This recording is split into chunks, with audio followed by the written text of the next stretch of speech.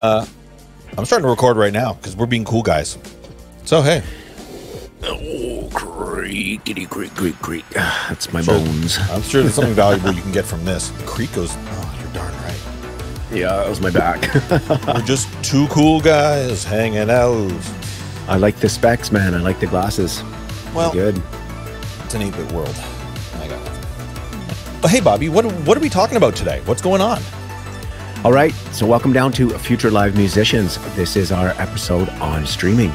How to stream your music in 2021. And we're going to feature a good friend of ours, Paul J. Herman, virtual producer and host of the Retrologists. And around 6 o'clock, we're going to have our very, very talented friend, Nette, and come on and do a track and show us how she does her streaming.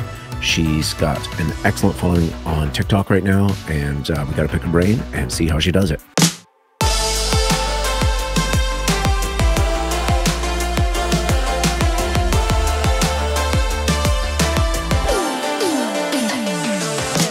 That sounds like some cool things that we're going to talk about today. Yeah. Yeah, you hit it right. Virtually producing is a whole new thing that's kind of come into the world these days, hasn't it? That we can't be in places performing, so how do we do it virtually? And it's really interesting too, because each studio, each backdrop, each personality really shows up. Like I'm looking at your backdrop there, and you got all sorts of cool books and titles that I'm probably gonna look up and want to read, and you got all sorts of little toys in the back there. And we call them tchotchkes. We like having tchotchkes in the background. Action figures. Yeah. And is that Nintendo right there on the? Yeah, mine. Nice. Yeah, and you kind of get to personalize your space too. Nette's got a really great setup.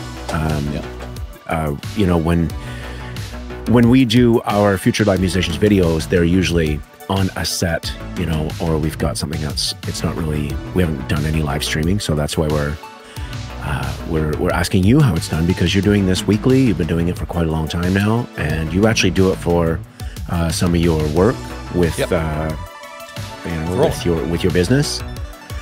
Yeah. And this is an amazing way to connect people all over at one specific time. Everybody can be in a chat. You can get a lot of things done. Yeah, you summed it up nicely. Let's go back to one thing that you said before that. I'm a big proponent of people should be able to look at your frame, this frame right here, this 2.5 feet that are right here. People should be able to see that and get a good cross section of who you are and what you're about to do. Right. So I'm a big nerd. I love all retro things. It's very clear, although I've got blank space here, which I kind of fill with things. But it's very clear here that I've got nerdy things behind me. I've got comic books. I've got pop figures. I'm wearing this Atari T-shirt. I really celebrate retro stuff. So when somebody happens to stumble upon my live stream in a thumbnail in one way or another, they can either engage or they just look at it and go, "That's not for me." And they can keep moving. And it's kind of like having a club with every single room has a different bar or has a different band performing, and you can kind of hear through the door, "Oh, I like that music. I want to go in there," or "No, I'm not a big fan of that. I don't want to go through that door." So that's what your thumbnail is. Your thumbnail is a way of getting people to want to come in and say hello. That's all it is. Yeah, that's awesome. You can see I've went with I've got the uncluttered backdrop there. Usually when we do our streaming, we're looking at when we do our videos, we're looking at the studio. Yeah. But I think this is it's set up for a recording room. So yeah, it's very clear from your frame. If I'm going here, it's very clear from your frame that if somebody clicks on your thumbnail or wants to come in and happens to be swiping across, it's very clear that you're doing something musical. You got some studio stuff happening behind you. So is he going to talk about Pro Tools? Is he going to talk about Logic? Is he going to talk about something? It's very clear. I see a piano in there. That's interesting. I might be a piano player. Maybe I want to click on that. That's interesting. You got an SPDS-SX in the background. Hey, I'm an electronic musician. Maybe he's talking about electronic music. So there's definitely an invite that happens in your frame, and I think that's a really good start. That's really cool. Good job. Yeah. Nice.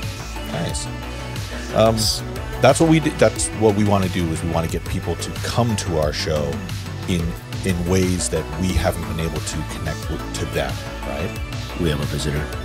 Oh, who's the visitor? Fitz is he's our studio engineer here. Oh, nice. I'm so glad you said that. Yeah. He's how do I say this? Fitz is my buddy. During these times, the celebrities of, like, the stars of the shows are always people's animals. Always. When a cat comes into frame or a dog comes into frame, that instantly, like, chat explodes with that. Oh, the kitty cat, I love it. So that's kind of a really brief kind of rundown, slightly, of just, you know, hitting the key points. For me is, how are things looking? Or no, let me backpedal. Who is your audience and where are they? Is kind of the meat and potatoes of live streaming. And then once you've determined where your audience is, then you get into the absolute core of things, is what do you need to do that? What gear do we need? Right. Is the question. Okay. Yeah, and there's certainly price conscious ways of doing it, and there's very expensive ways of doing it. And a lot of the time people have stuff already kind of in their back pocket. If you're a musician already right now, most of the time you've got microphones, you've got cables, you might have a mixer with you, you've got those type of things. If you are doing any type of home recording, you probably have a recording interface that you're plugging things into. And if you have those things, well, you're ready to go right now. You're ready to go. You don't need to purchase anything outside of, we can get into some software later on, but you're kind of ready to go. If you're new to it, then the most important question you have to ask yourself is, what do you want to do? What do you want to do? Do you want to play guitar? Do you like tune on to a screen? Do you want to do a talk show, like where you're inviting people onto your show, much like what I do with the Retrologists? Do you want to record a full band behind you? Maybe you've got like a 6-piece brass band behind you and they're all performing. Those are all going to require more gear and a little bit more production. But in the very end, it's all being siphoned through, all the microphones, all the mixer. Everything is just, instead of going to speakers on a stage, they're all going down into 2 cables, into your interface. You got it. Where it's going directly into your computer and into some software that's being broadcasted. So everything on the front end is exactly the same as you would treat a live show. That's the deal. So nothing changes outside of the speakers. The speakers get replaced with a computer now. Does that make sense? Yeah, that does. Cool. Yeah. So you're basically, it's an audio and a video sample. Yeah. Funneled down this wire, down this microphone, into a mixer, into the interface, converted into the computer, send down some bandwidth, up into the sky, back down into somebody else's home. 100%. That's exactly it. That's the signal flow. And there's something super attractive about that when you realize that as musicians, and just to clarify, both you and I are musicians here, for years and years, we've always been trying to get an audience to come to our shows, to try to get them to come to a club or a restaurant or a venue or Rogers Arena. We're really trying to get people to come to our shows. And now we live in a great generation, a great era where we can go to their living room. We can go to them and not inconvenience them with things like, you know, a lot of bands forget that when you want somebody to come to your show, it's not a matter of just selling them a ticket or having them show up. We're talking about them having to get a babysitter that night. We're talking about them having to get in a cab because maybe they're deciding to drink that night. We're talking about waiting in a line at the club to get in, having to get dressed up, like actually having to get dressed up, showing up. How long do I stay? When's a good time for me to leave psychologically? Do I leave right after that band plays? Do I? And then when they get home, they're just exhausted from a night out. And to you, it was just, hey, can you come see my band? To them, it was a very long process of things, dominoes that need to fall into place for them to be in that place to see you. Right? Wow, that's right. That's so true. It does take a lot of effort. I'm noticing I'm watching a lot more online. I'm watching a lot more like tutorial stuff, lessons and things like this. But also there's people that have reached exponential amounts. You know, their crowds are just, they're quadrupling into the hundreds of thousands because they have the opportunity to get right into, you know, into everybody's pocket. And, you know, the quality now for the amount of money that you can, you know, that you have to spend to get your stuff up online, it's not a lot anymore. You know, the prices have come down. The technology is you know, it's there. It's attainable. Yes. It's attainable. Yeah. I mean, I remember as soon as this stuff happened, a lot of our shows, you know, kind of fell off the map as soon as, you know, things changed with, you know, our lockdowns and whatever. Yeah. We had to find a new way to continue to reach people. So you go into Long and McQuaid and you're like, well, how do I do this? Or you ask, you know, and you're like, all these ways of getting online, everything's sold out.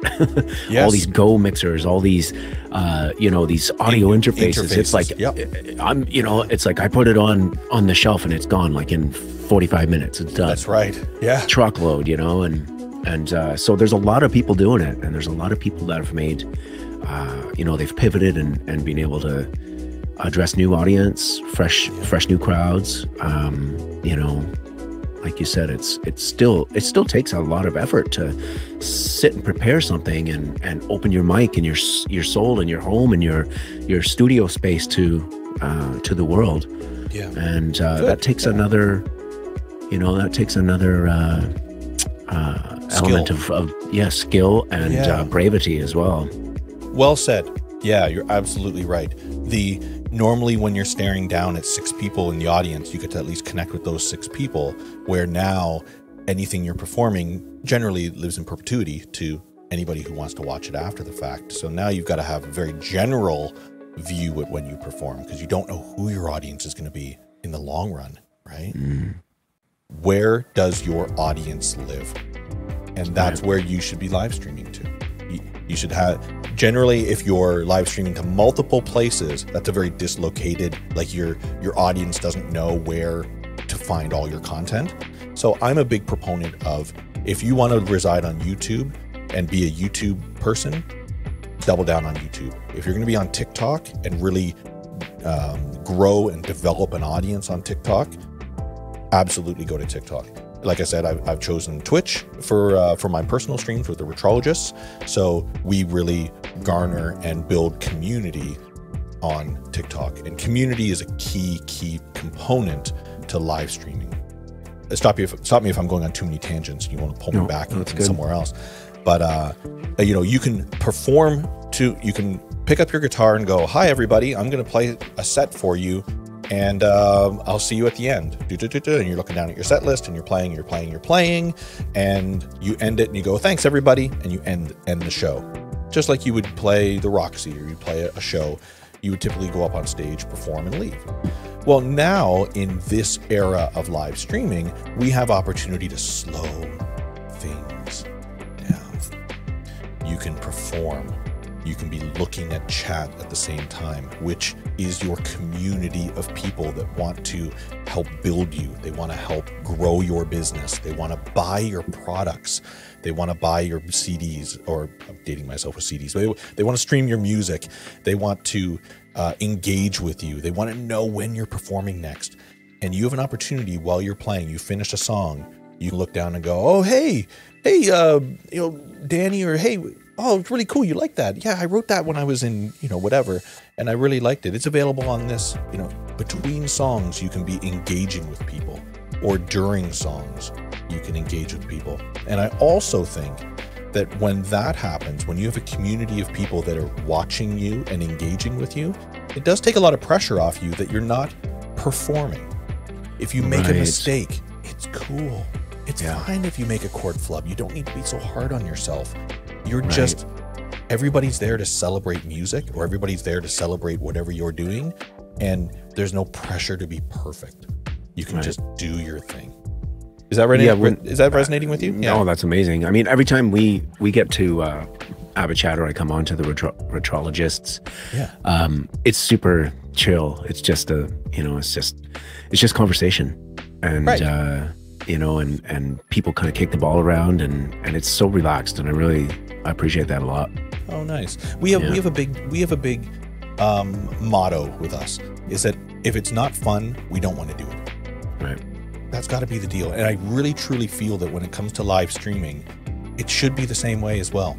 If it's not fun, if it's really pressurous on you, and let me be clear here. If we're talking about like live streaming to those platforms I was saying, if we're talking about live streaming to like Rogers Arena through Live Nation, or we're doing something huge production, well, you better know your stuff. You better practice your parts. Let's make that a good performance. But if we're talking about performing to your community of friends and your community of people, then there should be no pressure. It should be. It's almost fun. Yeah, it's almost fun to see a little bit of, a little bit of an accident, or just something go off the beaten path, or change the verse or whatever, right? People seem, you've heard me ask the question at drum festivals all the time. People seem more human when they make mistakes. Yeah. All the time. So I always ask the clinician, I always say, can you demonstrate something that you have not perfected so that we can see you make a mistake? Oh, man. And it's really interesting to see professionals stumble over something, or something they're working on in the moment, and they just seem more human. And with that being said, boom, relatable, and I want to engage more. If you're thinking about performing Rogers Arena, you should probably go see a show at Rogers Arena. Right? You should probably see what it's like from the perspective of the audience before you get up on stage and do it. So the advice I would give to people right away is that if you're interested in doing live streaming, get in and watch some live streams. Right. Get in, find your favorite artists, get into Twitch, go into YouTube, go into Facebook, see who's streaming, get an idea of the format that they're doing it, engage with them. Hey, how's it going? Are they engaging back? Are they not? See what type of format works best for you, and then you can apply that to your kind of business plan of how you want to live stream. It's a big component right now for people to be visible, for people to connect. And if you're pro and you got a head start like you at it, then you're going to be, you'll be working, and you'll be doing something still that's artistic and something that you care about. Oh, I'm so glad you said that. You're right. The skills that you didn't think you would have needed to rely on, you now rely on.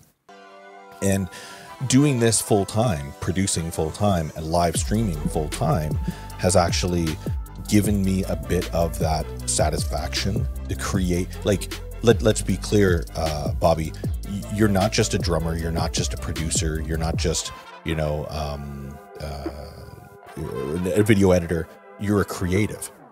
The end, right? And I truly believe that I'm a creative enough that if it's not drumming, if it's not, it is empowering other people to be creative. Yeah, you got it. Which hat, right? Yeah. Exactly right. So I want to empower other people. So if that means me being a creative, being a talk show host, like I do with the Retrologists, where I get to like hang out and build a community just like I would build an audience. Instead of me playing drums for a show, now I get to talk, and I get to introduce other musical guests, or I get to video game, or I get to, whatever I want to do now, but it's still being creative. It's still being creative, and it's still triggering that part of my brain. Presenting. Totally. Yeah. Right? Yeah. So being a creative, you don't stop doing that. Sorry, dude. You're in that world. Anybody who's listening to this right now, if you're a creative, that's what you do. You're going to be doing that for the rest of your life. Sorry. That's your thing. Live streaming is exactly the same as busking. Okay? Because the audience, every time a new person walks by, they're hearing it for the first time. Rotate, right? Right?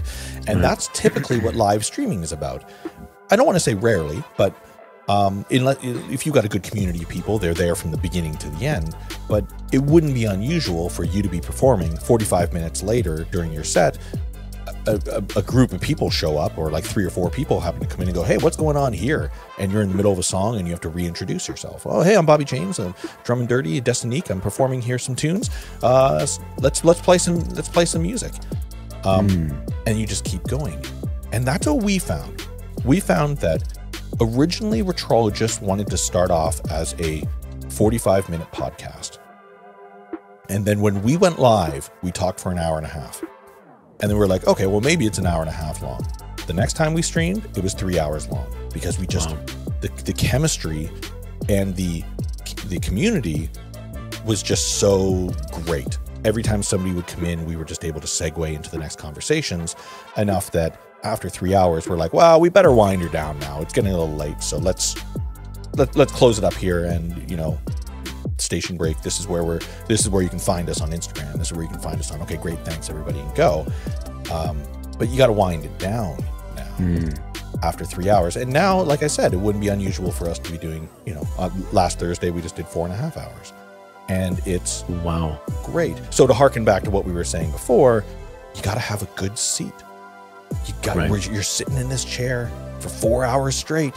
It's a very underrated piece of technology. But if you're sitting comfortable, you're not going to get burned out while you're in front of a computer screen all day long.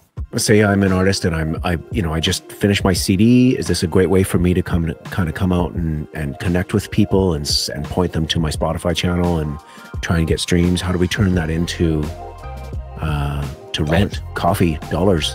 You know? Yeah. Everything you just said there, yes to that. Using live streaming as a method of marketing is a lot of the time what it is. You're telling people your brand. They're getting to know you personally. If you're playing music, then they're getting an idea of what music you're playing. And then pointing them in the direction to get your stuff.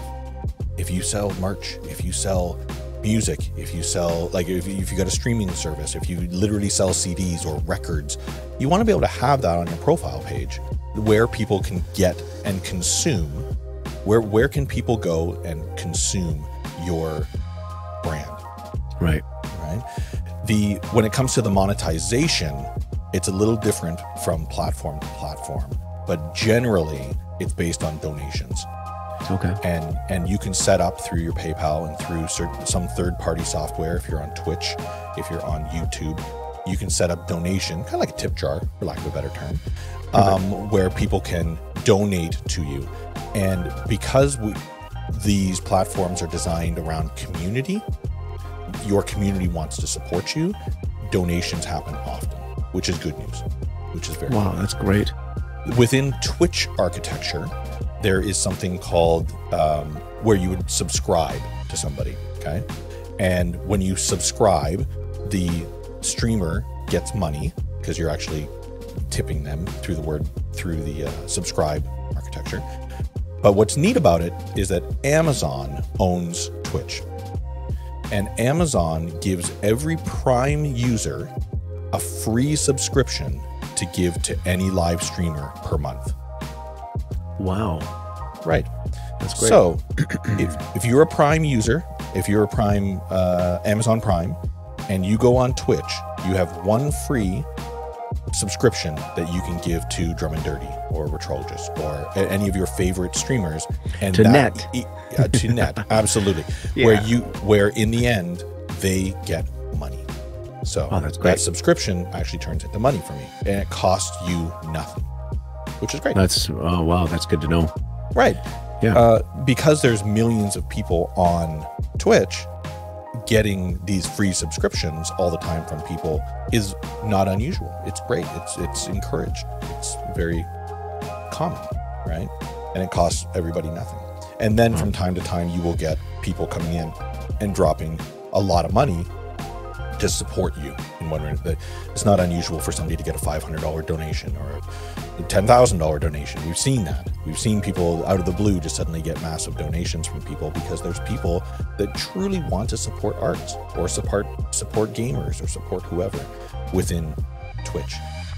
That's wonderful. Donate. Yeah. So let's talk microphones. That microphone that you're using right now sounds incredible. And just for the record, every time you move your lips, there is no delay.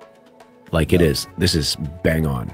Oh, thank you. And you're in another place and it's going through the mic, through your audio interface, through your computer, you know, Wi-Fi, boom, back out to my Satellites. system. And yeah, like how is that so quick? Well, so there's some factors that come into that. Most definitely, there's a lot of factors. Software in particular is a key thing, which we'll touch base in a quick second. But software is going to be a key thing. This microphone is a Rode pod mic. I happen to like it mainly because of the price point was really good. You can use as simple as an SM58, you can use an SM57, you can use any style of microphone you want that works with the accents and qualities of your voice. And most singers, let's be clear about it, most singers have microphones that they've, used over the years that work with the characteristics of their voice, right? The same way we've got drumsticks that work well for us. I would hope that a lot of singers have chosen a microphone by now, and that's their rig that they take with them from gig to gig. The way I have things set up right now is I have my microphone going into a video mixer. So let's talk about not necessarily entry level, but let's talk about the level just above that. I have my microphone going into a Roland VR4 HD video mixer that allows me to actually have, I don't know if you can see, yeah, I got Mario Kart, I got my Nintendo, I've got lots of things plugged into this, and I'm able to control volume, I'm able to control the features that you typically see on a mixer, such as gates, limiting, EQ. I'm able to do all those type of things on this video mixer in front of me, including things like picture-in-picture. If I change to this, I'm able to do picture-in-picture very easily. So I kind of have a production unit in front of me that helps. That's incredible. How many channels in? You said, is it a 4? That's what you said? 4, correct. 4. Yeah. So I can have 4 HDMI going into it. And then I'm able to change between them. I'm able to do picture-in-picture. I'm able to have the audio from everything separately. But that's my hub. That is the place in which I have all my microphones and everything going into that video mixer. VR4 HD. If you happen to pull that up on the screen. Nice. Yeah. From there, that's USB 3 into my computer, into my PC. And then we get into the software end of things at that point. If you're just getting into streaming, just like I was saying before, there's opportunities where if you have a recording interface, if you've already been using like a 2-channel Rubix, like a Roland Rubix interface, and like a Go mixer, if you've got something simple that you're using right now to plug your microphone in to get it into your computer that you're already doing recording with, done. You're good to go. All software, all streaming software will recognize an interface as your microphone inputs. You're good to go. And as a matter of fact, the preamp on that is great. The absolute entry level is if you are using some software where you are doing it from a mobile device, where you're just using the microphone on your phone, maybe. And when you get into streaming services such as Instagram or TikTok, a lot of the time you are just using your mobile device in front of you and it's just picking up however you're performing in front of it. So that's your options as well. That's great. Yeah, I see a lot of people, they'll use a headphone with the microphone here, and then they would be able to still hear you talking. And it kind of cuts down on some of the noise and stuff too. Yeah, that's great. Yeah. That's a super budget friendly way, and it's basically you already have it if you have your phone. You got it. The last way of doing it is the more, I don't want to say more common, but most people are going to USB microphones these days. So you can get a Yeti, you can get a Blue microphone. There's a few different brands that make microphones where it's USB directly into your computer. That means that you don't need a recording interface. It's all done USB into your computer. There's a convenient factor to that because you don't need to worry about any other cables. The one downfall to that is that it limits you to the computer. That you can't use that microphone going into an interface after the fact. You have to only use it with your computer. And also you can only use it with the length of the USB cable as well. Not like XLR cables where you can connect things or have the XLR cable go into a sub mixer. XLR, which to be clear is this type of microphone.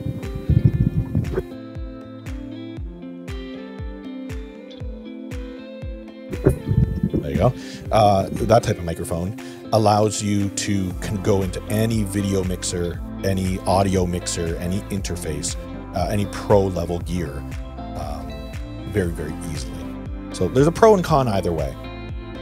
In the end, what do you want to do? If you want to be a broadcaster, if you want to be a guy behind the screen talking like this, USB microphone, great way to go. If you want to be a guitar player just singing with a microphone in front of you performing, USB microphone, done. Great idea. Perfect. If you want to get into some better production, if you want to get into a little bit more control, if you want to get into longer runs, if you want to get more people involved, if you want to have a band behind you with multiple microphones going in, you'll need a little bit more professional gear. And that's attainable these days. So you're good. Very cool. Are you familiar with anything that I could use to adapt this microphone to this phone? Yes. So Roland, coincidentally, makes a interface called the Rubix series, and the Rubix works with iPad, and I believe it works with iPhone as well. But it works with mobile devices as an interface to get audio going into your phone. No problem. That's great. For recording to GarageBand or using broadcast software outside of that as well. That's great. Good options. Really good options. Cool. There's always an option for live streaming. I hearken back to what I said. Go see what other people are doing. Ask questions. Go into streams. Find a community that you can involve yourself in and ask lots of questions. Perfect. There's lots of options. There's so many options that you can get into to get into getting yourself broadcasting. Yeah. Nice. Your video camera. It's nice and clear. Mine's a little more fuzzy on the edges. I've been working in a lot of 4K, and a lot of our videos they're shot in 8K. So I get the luxury of looking at some of this footage and bagging out my computer because it can barely move the files. But you kind of have a happy medium between clarity and optimized video size. Mine right now, I'm using I guess it's the FaceTime camera in my iMac in my computer. You are? Cool. Yeah, okay. It's just the camera right off the top of the computer. Great. I do have all this other gear to set up. I just thought this was a great way for me to show you that you can do it. Perfect. Through just your home computer. This is just right out of my iMac. It looks like you're using, you got a lens or something on that? I do. What do you got? I'm using a DSLR right now. It's the Sony RX10 III, I think, right now. So nice. It's a more pro camera that I'm using. But you can use just about any, like you're using a webcam, a big proponent to that. Whatever gets you live streaming, do it. And most people, if not everybody, has a webcam in their computer. I'm surprised at how this looks. I think it's lighting. Yes. If I killed my lights right now, it would be a different story in here. That's for sure. Yeah. It's the same deal here. I've got some lighting that we'll get into that in a second. But this camera is very, very clear, and it picks up every little nuance of lighting changes. This also has a lot to do with I'm going into a video mixer. So you'd have to get into, if you're going to use anything with an HDMI out, if you're getting into a pro level camera with HDMI, and that could be a GoPro as well. Something as simple as, just a regular old Hero 3 GoPro. You can HDMI out that into what's referred to as a capture card. And you're going to want to get into a capture card, which is HDMI to USB 3. It's basically a video interface that your computer will recognize this nice camera as a webcam, quote unquote. Right. So you can find capture cards at your local computer stores. You can find them on Amazon, and they're not that expensive. They can be anywhere from a good one from $80 to $250 is a good place to be. And to get to what you were saying earlier, that's why it's so smooth, is that the capture card is doing all the processing, the encoding, the latency that can happen if I'm speaking and there's latency between my voice and what you're seeing on the screen. That has a lot to do with the encoder on your capture card as well. The better the capture card, the cleaner the signal. With software, there's a lot of options out there, a lot of options. With mobile devices, you're only looking at, like I said, you've got your phone in front of you for things like Instagram, which Instagram does not right now allow for third-party software to go into it, which means you can only use it as your phone in front of you, which some people would say is a downfall. but it keeps it mobile. It keeps it Right. so that you're only doing it from your phone. It's spur of the moment. It's short live streams. Nobody's going to be streaming for 6 hours on that generally, or doing a talk show on it for a lot of the time. They're just keeping it short, micro content, right? But for what we want to do when we want to get into doing live shows, or if we want to get into doing talk shows, or if we want to do anything like that, we need to get into some better software. And the most common software is something called OBS.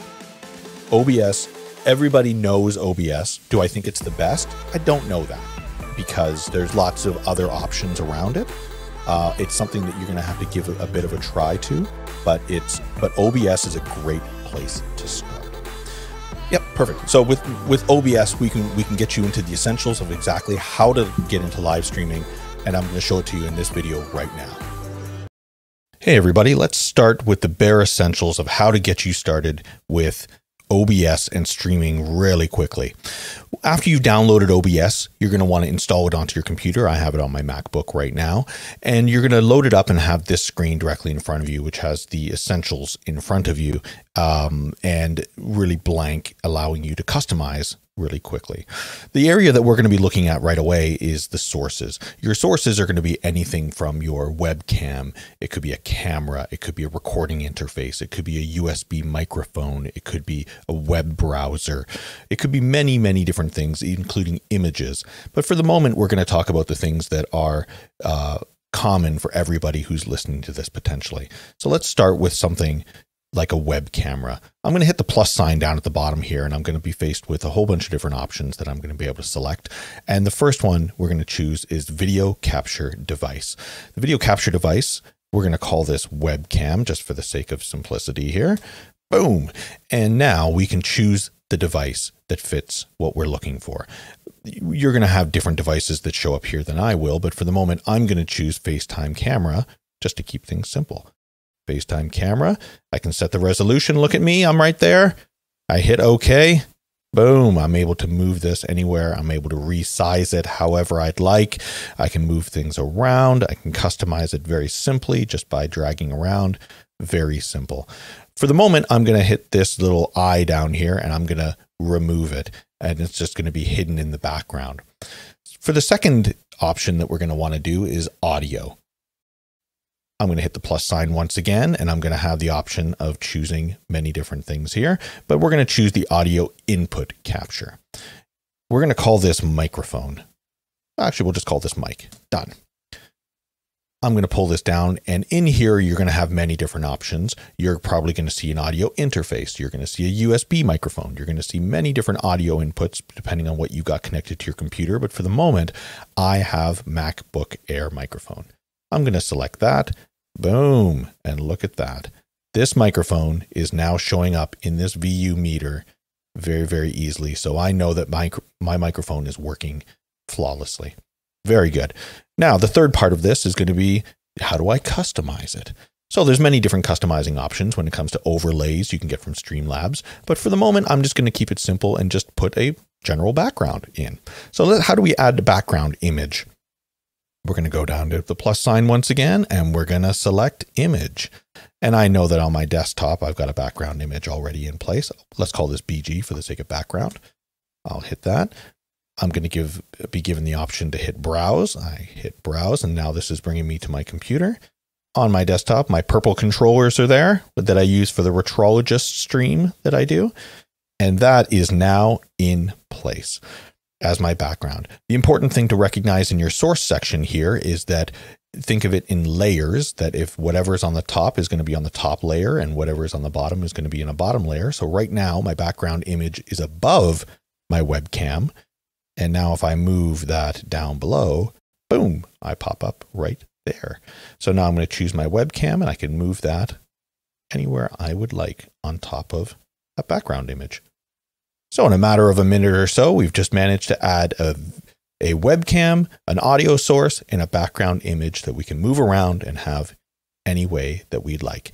So once we have it set up the way that we want this scene to exist, with each scene is going to be a selection of all the different sources, then I can lock things down. I can lock them in place so that they do not move, so that all my settings stay the same, which is good news. Once again, for the moment, I'm going to remove my webcam. Let's go into the settings mode. You're not going to make a lot of changes in the settings modes here. It's going to be pretty straightforward, but let's talk about the, once again, essentials. The number one thing you're going to want to look at is in the stream section. When you go into your Twitch, when you go into YouTube, when you go into Facebook, you're going to be given something called the stream key. It's your personal stream key that allows this broadcasting software to properly handshake and broadcast to that destination, whether it's YouTube or Twitch or an RTMP of any kind. So once you've been given this stream key, you'll want to put it in here and hit OK, and then the software and your destination communicate properly. Once that's in place, it's all butter. Now you can start going in and customizing things even more. Things like your video output. What do I want my resolution to be? If you've got a special video card, for example, that can handle a little bit better encoding, then you're going to want to make adjustments in here. Same with audio.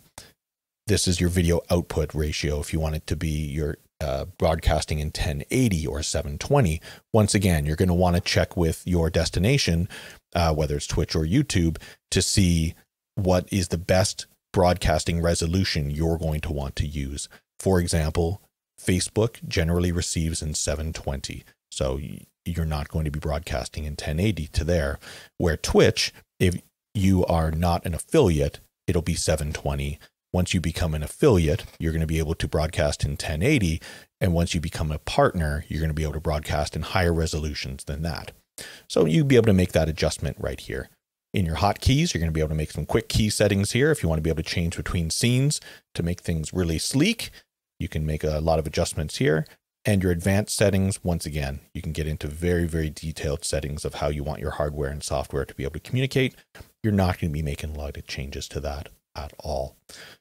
And now you're ready to go. You can add your webcam. There we go. And we can go over here to start streaming, and we can hit start streaming, and we'll be broadcasting directly to our stream key destination. Thank you very much, everybody. OBS. The other options that you can use is something called Streamlabs OBS, which is basically a streamlined version of OBS that is through something called Streamlabs, which is where you get all of your overlays, which is where you get all your notifications. You would typically, if you're doing a live stream, you would have it, you would have your stream connected to Streamlabs, and that's where you control how you want your notifications to look like when you get a new follower, when you get somebody donating money to you. Those are the things that pop up on the screen. Streamlabs OBS is all integrated into one. So okay. That's another option. The third option is Twitch Studio. Twitch just released a new piece of software that is basically a front end for Twitch. And it allows you to basically put cameras in places, input audio sources, and it's a super easy interface to use as a front end specifically for Twitch. That's great. So that's very simple. Another option is something called XSplit. XSplit is, for the longest time, it was OBS and XSplit were the two most popular broadcasting software. And XSplit, although it performs a little bit better, it's a little bit sleeker interface. There's a pay for it as well, is that you can pay into XSplit and get more features added onto it versus OBS that is completely free. So that's the great. And that's... then the software that I use is something called StreamYard, which is specifically designed for, although it's got great video and great audio, it's more primarily designed for having guests in an idea that I'm able to actually move things around, and I'm able to, you know, customize screens a little bit and just have a production, angle to it. I can sit here and control everybody's cameras. I can bring people in and out, guests. I can bring them in, I can mute them. Like, I've got full production control of the show. And this software allows me to broadcast in numerous locations. It could be for Twitch, YouTube, LinkedIn, Facebook, and multiples of those. I can do that all from here simultaneously, up to 8 different locations within the pay of where I am for StreamYard. The free version is still, although it's watermarked, the free version of StreamYard is very cool if you want to get into doing shows where you got guests coming in. If you're a musician and you're performing and you want to be able to have another guest come in and you guys talk about music, or he performs and then you perform or whatever, then this is a really good piece of software to do that. That's great. Now, would you record that and have it posted for later, on your site for people to watch that didn't get to see it?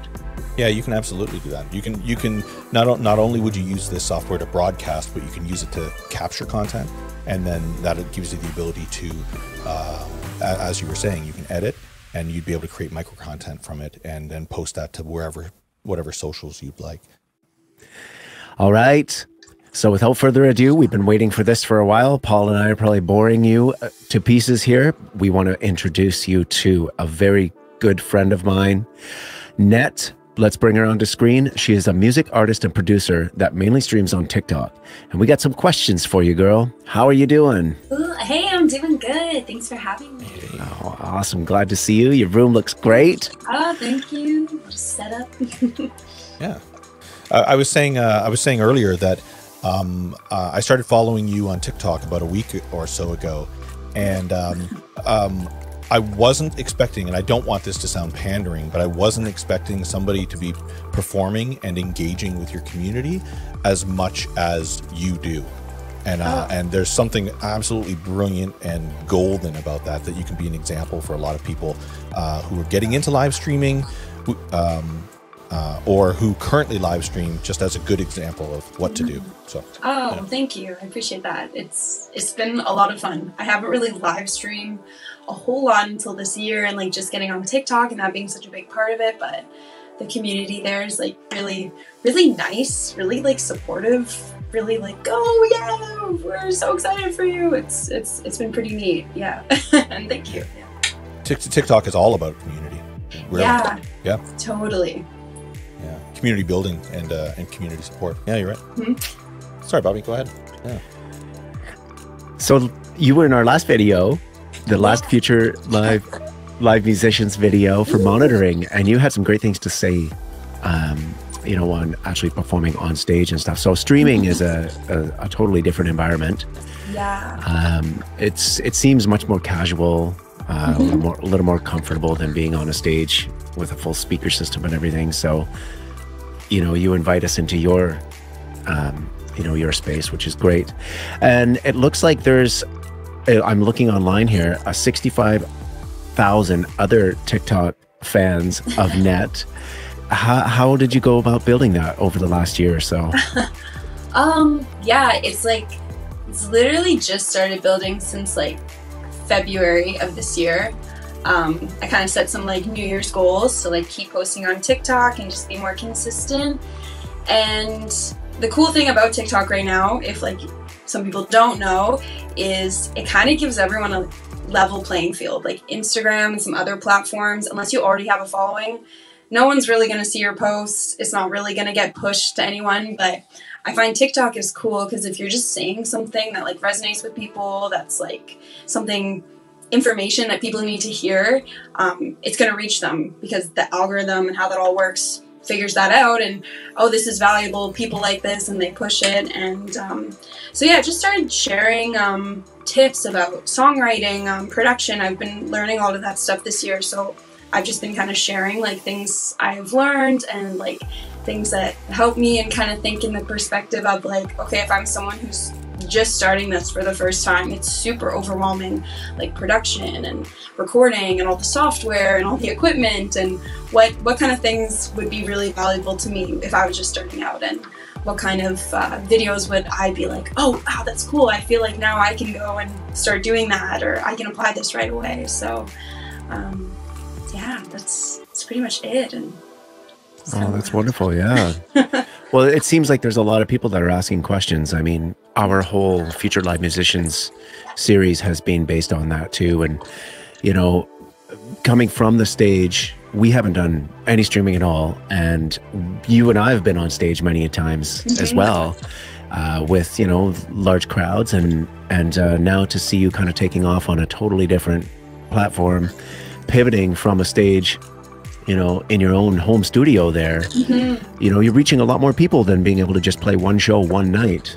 You can, you're taking your setup to shows that you're playing, and you're including another level of audience, not only the audience you're playing for, you know, physically right there, but another audience that you're inviting to participate as a community in that performance online. Like this is really incredible. You know. Yeah, it is like really cool to think of like audiences I would never have been able to reach, because I think that's like the coolest thing that like blows my mind. So I'm watching people like, hey, I'm from Germany, hey, I'm from Korea, hey, I'm from Belgium, I'm from Australia, hey, it's morning here, and like people from all over, lots of Brazil, it's wild to like reach those people. And especially now, like even when I am like playing live, you're kind of like separate because you can't really be close to people, and people are still like kind of hesitant to like go out anywhere. So it's nice because you can kind of give people like a taste of that, and so they're like, oh, this like, you know, brighten my day. I've been missing live music, or I've been missing music in general, and being able to go out, and this is kind of giving them a taste of that and kind of bringing them into that experience, which is cool. It's super fun. Yeah. Can you talk a bit about the psychological change that musicians who are live streaming now, that when you step in front of a camera, usually you have your set list, you perform, you're like, I'm performing now for the next hour and a half or the next hour, versus nowadays where you get to slow things down. And what you do so well that I noticed within your week is that you perform a song, you address chat. You talk to chat, you engage with them, you see how they felt about things, if they've got requests, if you're talking to people one-on-one, and then you're saying, well, I'm gonna kick into another song here we go, and this is, you know, dedicated to, or this is whatever. But you really get to slow things down and engage. How did you not come to terms with it, but how did you adjust your material for that? Yeah, that's cool. I haven't like thought about it in that way. But I guess it was kind of easy for me in the way that I've played solo a lot over the past like 5 years, like playing so many like solo sets for hours and hours. So I have quite a large repertoire that I can just kind of access. So I haven't actually written a set list in a long time. Nice. Yeah. I kind of have a general flow, like this song after this song, how it's gonna go. So I think it was kind of natural that way, to like get that feedback, and like someone like says like Coldplay, or someone says, oh, can you sing something by Norah Jones? And I'm just like, yeah, sure. And I think it's nice to be flexible that way, and it makes it more fun and gives it a little more like life, if that makes sense. Yes. Because that's actually why I don't like making set lists. I used to, and then I just kind of like reading the room, in this case the live stream room, and like kind of what's working, like what people are responding to, and so I feel like that's something that you can apply to live streams, and also like when you're playing live in that sort of setting, to be able to react to like what's going on around you, and like what's the vibe, like where are we, and like what are people responding to, and what would flow next for like this next song. And yeah, but it is kind of an adjustment. I do like slowing it down too. It's kind of nice. I feel like it's nice to give a little breather, acknowledge people. Yeah, it's been nice. I don't know what else I want to say about that. No, I think you hit all the right points. Sorry, Bob, you were going to say? Yeah. You get bored of playing your guitar, you like read people a story? Sure. Yeah, tell some jokes. Sure. Yeah, tell some jokes. There's some great live streamers. Yeah, there's some great live streamers that exciting things, you know, happen in between. Sometimes I'll just talk about how I'm feeling. I actually totally like hit my guitar on like the live stream, or on like my camera setup the other day, and just sent my camera and everyone watching flying. So that was an exciting moment. Not very often do you get to throw the audience across the room. Yeah, and so I picked it back up. Everyone's like, ouch, ow. Yeah. He's like, whoa, I'm dizzy. I'm like, wow. Those clips live in perpetuity now. Good job. It's there. Yeah. It's there forever. I'm like, now you've learned I'm also very clumsy. That's another good fact. You're human. I'm very clumsy.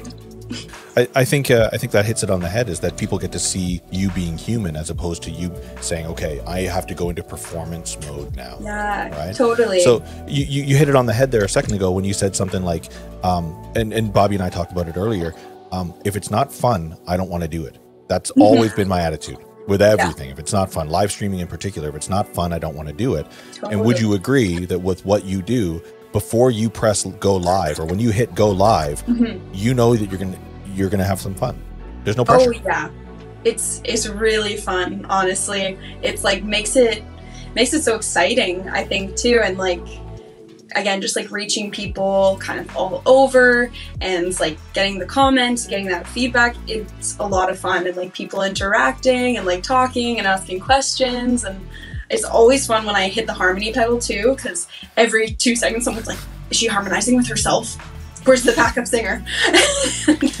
I noticed that, as a matter of fact. When I was watching your stream, I noticed that the moment you did it, everybody wanted to know how you're doing it, what gear you're using, because that talks a lot about, you know what I mean, that when we get into the influencer market, we can talk about that if you're using something very dominantly, people want to know what you're using. Oh, yeah.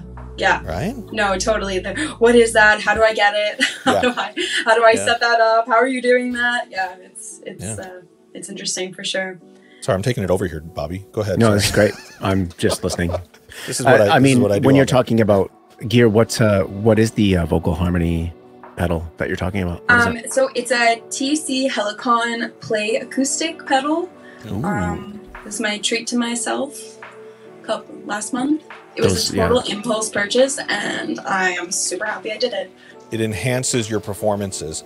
And just gives you that little element that's a little bit more than the next person with an acoustic guitar, right? Totally. Yeah, way to go. But with that being said, those pedals and those effects require a little bit of precision, a little bit of tap dancing. You got to be, especially the harmony pedals. Yeah, you got to be a little precise on when you're going to be turning it on and off. So cahoots. If that's still a term. Do people say that? I don't think people say that. I think so. That's cool. Cahoots to you. Yeah, it's definitely one of these, because I'm playing and I'm singing, and now I'm like, I'm so fussy with where I want the harmonies too. So I'm like, oh, it'd be great if it was just on those couple words and just get it in and then get it out. And okay, well, let's talk about. Okay, you were just talking about set list and different songs and stuff like that. So, what kind of musical content can you live stream? Like, are you allowed to do covers? Is it something that once it's recorded or once it's streamed, it's done? Like, you can't replay it, kind of thing? How does that work? Like, can I play covers on live stream? Yeah. Yeah, I think the only issue you're gonna run into with live streaming is if you're playing someone else's recording. I think they can yank you off of there, but I think because I'm creating the recording of the music, it doesn't apply. Cool. TikTok architecture, that's what I was curious about. I'm not familiar enough with the DMCA regulations for TikTok, but I can certainly speak on behalf of Twitch and YouTube and Facebook, which are militant, by the way. Yeah. If you're DJing and stuff, especially. Yeah, absolutely. The company I work for during the day, it wouldn't be unusual that when I'm doing a stream, they're triggering samples or they're triggering sounds that are from other music. And a lot of the time, Facebook will recognize that, and they do one of two things while you're streaming. They will either give you a notification that comes up on the screen, or they shut you down. Done. Your live stream is done. Yeah. If Shazam, I guess the rule is if Shazam can recognize it, then you're shut down. And that also goes for YouTube as well. Now, conveniently, I stream on Twitch, and Twitch, although there's been a lot of conversation about DMCA these days, the deal is that you can perform on the stream. It just can't live as content on your profile, as a replayable content. Do you know much about it for TikTok yet? Well, I think TikTok lives, there's no way to post it after the fact unless you can save your live video, which is kind of cool because then you can go back and be like, "Ooh, that looks rough. Ooh, should have fixed that." But so you can save the actual video to your phone after, but they don't have a way to post it. And from what I know, yeah, if you're like on Spotify playing top hits, they're probably gonna like yank you off of there pretty quick. But covers and like doing your own covers, lots of people are post covers on TikTok too, and that seems to be totally fine. I think the licensing on TikTok is certainly a lot more massive in the sense that there's all top 40, like all music is available to be played on there just as audio to begin with. You know what I mean? Yeah. So they've kind of covered their basis a tiny bit on that, I suppose, right? Yeah, I think you have to play the music from within TikTok, so like built into TikTok's system. So even if like you played a song, I think like certain songs aren't on TikTok, most are, but if you like added a song to TikTok that like wasn't actually on TikTok, it would like remove it. I think that's how that would work. So you have to like go into TikTok's music and select your music for your video that way. Or you can add your own music, but it can't be like other copyrighted music. Like I could add like a track, if I made like a track and I wanted to add it in the background, I could do that and it'd just be an original sound, but... And you really want those shareable sounds as well, right? So you want to be able to import your own audio into it. Totally. Yeah, I wondered if, you know, with Facebook, a lot of the time it's like 30 seconds or 45 seconds of time. They kind of give you an opportunity to adjust yourself if you happen to walk past, I don't know, you're in a gap or something like that, and it happens to pick up some music through the stereo. They're at least giving you opportunity. Hey, by the way, there's some copywritten music that we can hear. Don't do that, right? At least gives you 45 seconds to a minute. And that was one of the reasons I think Instagram only limited their clips to 1 minute, is that you, at no point would it ever trigger a copyright warning if I just decided to have a sample of me, you know, with my phone up against a speaker or some kind with a song. But now TikTok has changed their formula to 3 minutes. You can now have 3-minute clips on your profile. So I wondered if there's going to be any issues on that at all. Yeah, you can have 3-minute videos on TikTok? Yep, now you can. Really? Sorry. I didn't know that. Okay, cool. Yeah. Oh, yeah. I think they might have just recently rolled it out. Oh, cool. But it's for people that have a lot of followers. Oh, okay. Okay, gotcha. Oh, wait a minute. That's totally you. That's totally you. That's totally you. Don't backpedal on that. Yeah, it's just interesting when I think of like a 3-minute video on TikTok. She's like, I can do 20-minute videos. Well, I don't think people are going to watch 3-minute videos on TikTok. Well said. Well said. Retention is going to go down big time. It's going to get rid of it is going to get rid of part 1, part 2s, which is good, I guess, because there's been a crazy amount of those happening. But you're right. The most engaged content is the 7 seconds to 10-second clips. Let's go with it, right? Yeah. So those are still going to be the content creators that are going to keep moving up the chain, like yourself. So yeah. And it's so interesting because it's with me and with lots of other creators. I see like they'll spend so much time on this like 55-second video that has so much good information packed in it. You're like, oh my gosh, this is so helpful. People are gonna love it. And then it doesn't do as well as the 7-second video you randomly did. You didn't even plan it. You just decided, hey, this would be kind of funny, and then you just did it, and that's the one that gets 30,000 views. And they're like, yeah, you're not wrong. Yeah.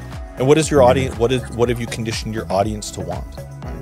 If they're used to you performing a tune for a minute, then they're going to stick around for a minute. But if you're hoping for organic hits where somebody is like, oh, this is interesting, then there's techniques to it, as you know, with TikTok. There's ways of getting people to engage, and it's a whole Bobby. It's a whole other marketing conversation that can happen in regards to how to engage and how to keep retention high on your profiles, right?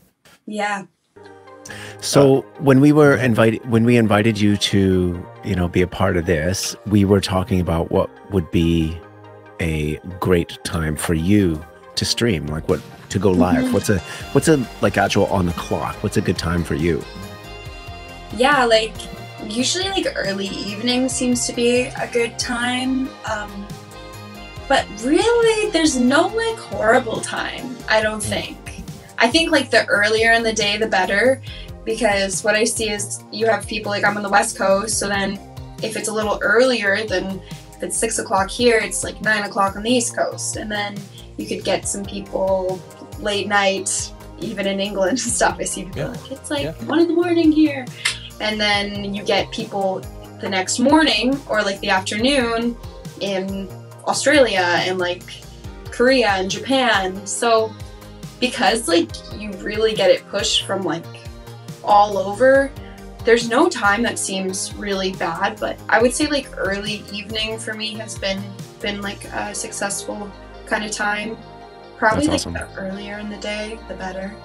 I like what you said there though, that for me, because you're right, you know, once again, you might have a huge Swedish audience, and suddenly if you're streaming at 12 o'clock at night, you know that it's like 9 o'clock in the morning for them.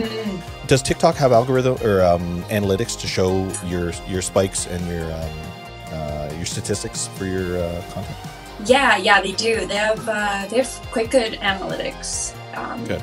So I think from my analytics, I know most of my audience is from like the States and then Canada. So in that way, I know that most people are gonna either be like West Coast, East Coast, in between kind of time. So that seems to work. But then it also reaches a lot of people who don't follow me, which is kind of interesting. So that's a great thing about live streaming on TikTok, is like so many people are just gonna come across your live stream, and so that's really where I get the most followers.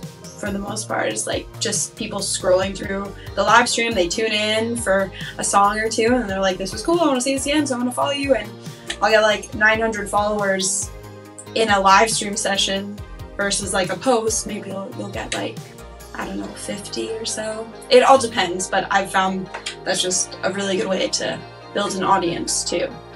Let's be very clear here that people can scroll right past you at any point.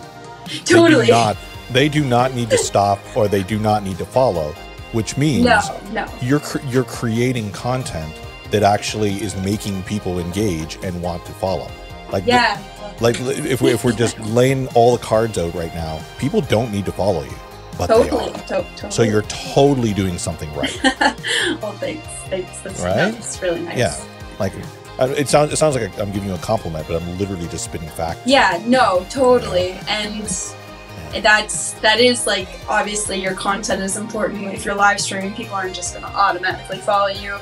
You have to have something that's of value in some way, or attention grabbing, or different, or interesting. I think I probably stand out from the rest of the girls who are just sitting there doing nothing. So maybe they're like, whoa, there's a girl and she's doing something. She's not just sitting. What is she doing? Oh, I kind of like this. Okay. Wow. I'd like to see her do more stuff. Yeah, cool. She can do stuff. Wow. Yeah, exactly. Bobby, you got any questions? Just trying to get my lighting right. No, you look good there, Bubs.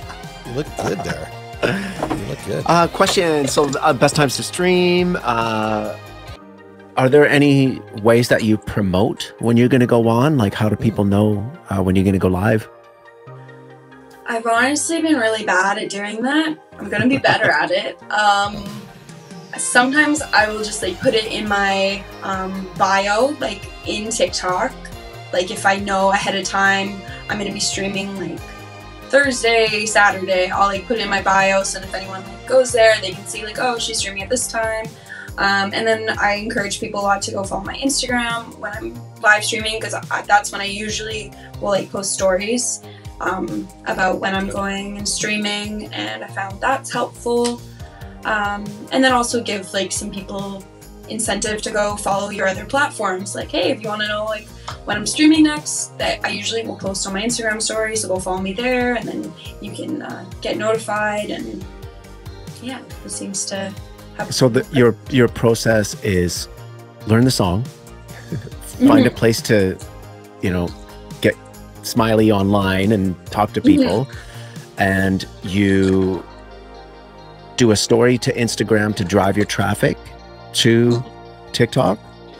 Is Facebook a big thing for you? Facebook isn't a huge thing for me lately. Honestly, TikTok has been my main focus for kind of this year, and then probably Instagram second, and then basically everything I post to Instagram goes to Facebook. So I am like on Facebook, but it's not as much of a focus. It seems that's not where my audience is as much, just with the times, you know. And YouTube?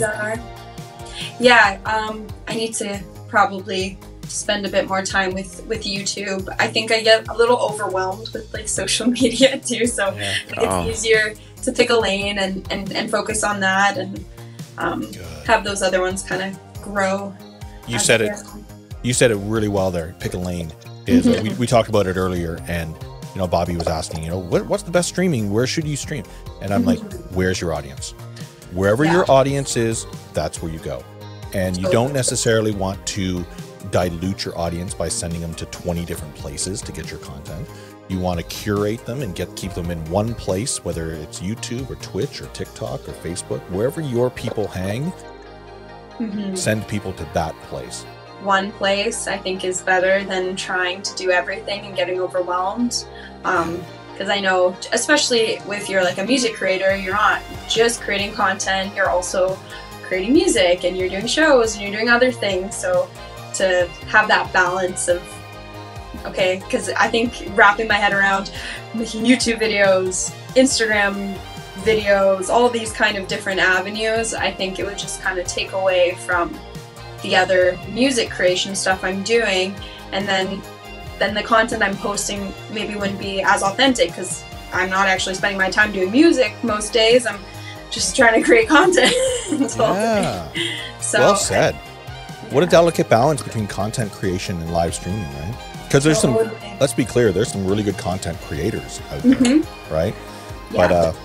But in the end, and I don't know if Bobby's going to get to this, but in the end, as a creative, you need to make money. Let's be clear about that. And you need to be able to sell your brand, whether it's your album, whether it's your merch, whether it's, you know, sending people to your website, wherever. This is kind of your voice to do that. So, Bobby, I might be overstepping and asking this question, but I'm genuinely interested is things like monetization. I can speak on behalf of Twitch and I can speak of YouTube, but when it comes to TikTok, you know, there's US and Canada ways of making money, and you're probably well aware of that. Can you tell us a bit about that? Yeah, so like how to monetize the TikTok live stream. Yeah. So you do actually get live gifts on TikTok, which is kind of cool. So people buy little emojis and then they can send them to you as you're playing. So in that way, it's it obviously depends on the day, but the more viewers you have and the more like interactive you are on your live stream, the more gifts and the more tips you're gonna get that way, which has been pretty cool. And I think from there, it's just kind of been about building the audience and like sending people other places where like, now you want to buy my CD or you want to buy my music or you want to contribute in some way. I have like a tip jar function in my TikTok links, so people can go there if they want to donate after the performance and stuff like that. I have heard Twitch is a little bit better for the donations, that it's a little more lucrative that way, but I kind of see it as a double value with like building the audience on TikTok to set it up so I can, you know, promote my music and being an artist, and that's really valuable. And then there are those little monetary things that do help for sure. Yeah. Being able to at least send people to places where you can, you know, as Bobby said earlier, to pay your rent.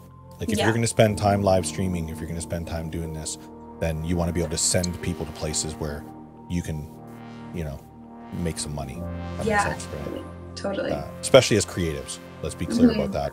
I don't think that we're living in our parents' basement or we're not, you know, whatever, you know, a lot of the time. But it's like, no, we have cell phone bills to pay. So, yeah. you know, Gotta pay for your bandwidth.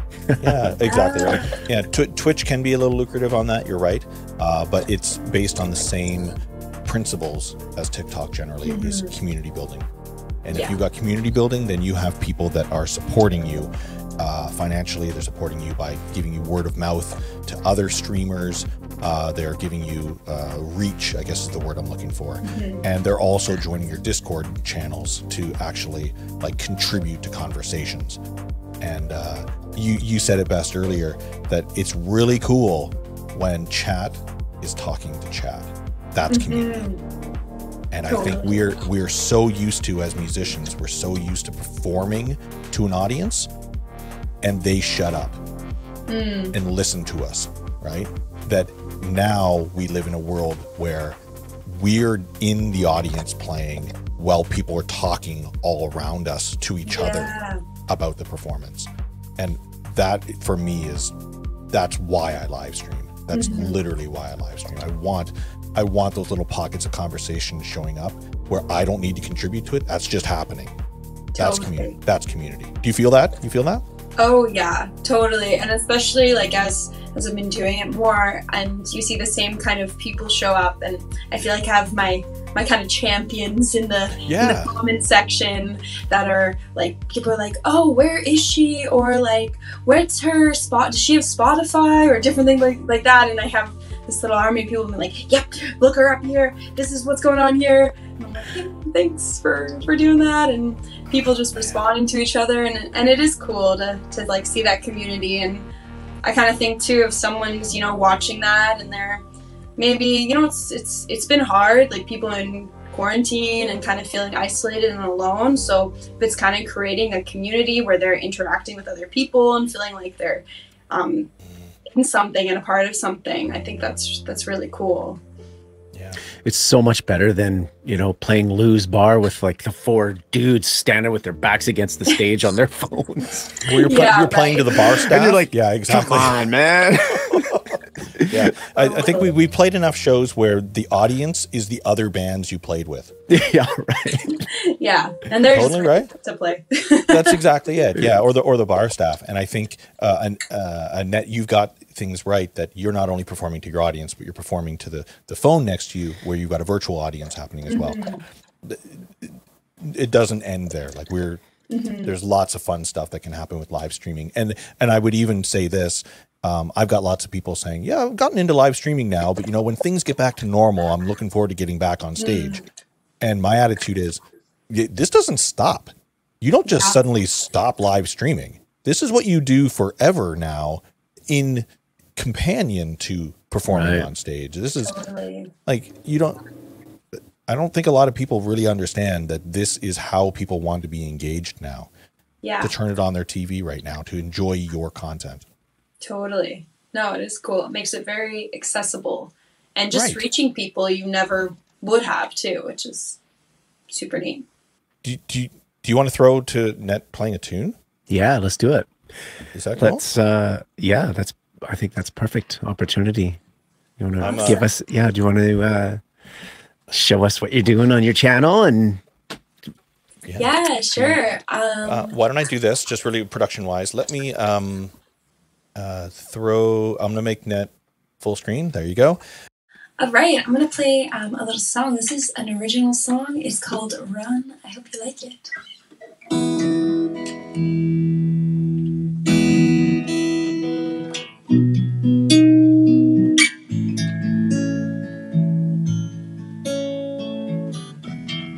Lonely is my mind when I'm with you. Take me where you go, roaming through my house with an empty view. Driving all the way home, think about your body, do you think about me? I think about you only, it's my disease. You're dreaming of ways we could get away. What you say, what you say. Will you run for me, run for me? Give me just a run.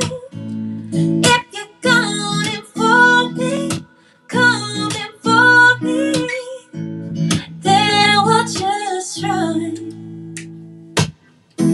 I've been dreaming about pink skies over a burning sunrise.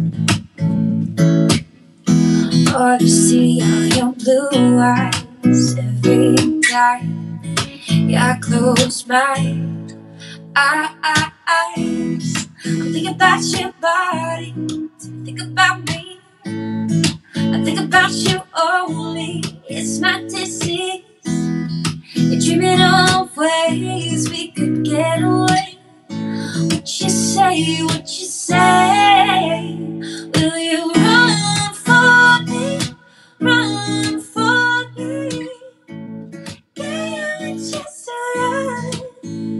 If you're coming for me, coming for me, then we'll just run. Ooh.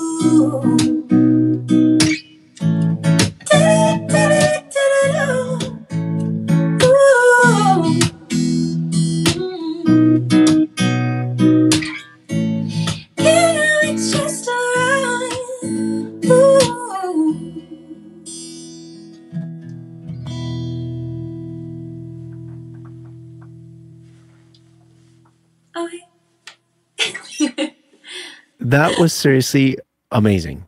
Oh, okay. I haven't heard that yet. Oh, it's off my EP. It's not new.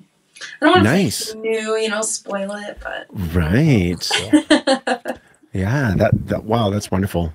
I can yeah, and I can see how you engage with the camera, and that's another level too. We did a live stream.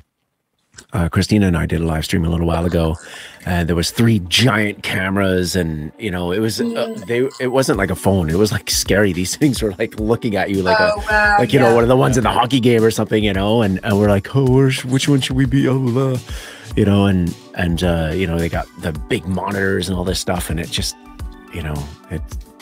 as soon as you figure out that you're looking at 1 million people through that thing. There's a little bit of pressure on that. Oh, yeah. Most definitely. Bobby and I talked about it earlier. When things go wrong, you're more human. When you strive for perfection in these things, you're going to make so many mistakes. So be cool. Be cool with making mistakes. Your chat will love it. It's more relaxed. It's super, super cool. Right? Oh, yeah. Makes it more fun when there's no pressure. You don't have to think about it. You just press go live and you go live. Right? Maybe, Nette, you can, sign off and give a couple of parting words on, inspiring the people who are trying to do this right now. Yeah, for sure. So I guess my advice for anyone who's thinking about live streaming, if you're a little nervous or you're kind of working up to it, my advice is just click live, go do it. The first one is the scariest. I remember my heart was racing. I'm like, oh my god, what if people hate it? What if people come on and they give me hate comments? Or I don't know, you just have all these weird fears before you do it because it's unknown. But generally, people are so appreciative and loving and accepting, and the audience on TikTok has just been amazing and so nice. And just know that every time you do it, you're gonna get a little more comfortable, you're gonna get a little more free and not so rigid, and you'll start recognizing people when you keep going. So my advice is just to start doing it. Be yourself. People want to see you be yourself. People want to hear your stories, hear your songs, and yeah, it's worth sharing that. It's worth sharing that with the world. You have something to share, you should be sharing it. Don't wait. Just do it. Oh, thank you so much. Yeah, no problem. Yeah, thank you so much for your amazing talent, and I hope that you get all this, all the wonderful audience, traffic towards you, and I just really hope that everybody gets to see what you do, because I've been watching you along the way and playing with you along the way, and yeah, things are going. Thank you. Well, thanks, Bobby. Yeah, it's exciting. Love it. It's fun time. You have a new fan over here too, so great. Thank you. Yeah, awesome. Sweet. Nice. Awesome. If you ever see last digit of pi, that's me. Yeah. Is there anything else before we close her down here? As I feel like I'm running a show here. I think that's great. Sorry. Yeah, thank you very much, everybody, for joining us for Future Live Musicians streaming in 2021. Thanks, Nette. We'll get everybody over to your site. Thank you, Paul. Thanks. Thank you. You guys rock.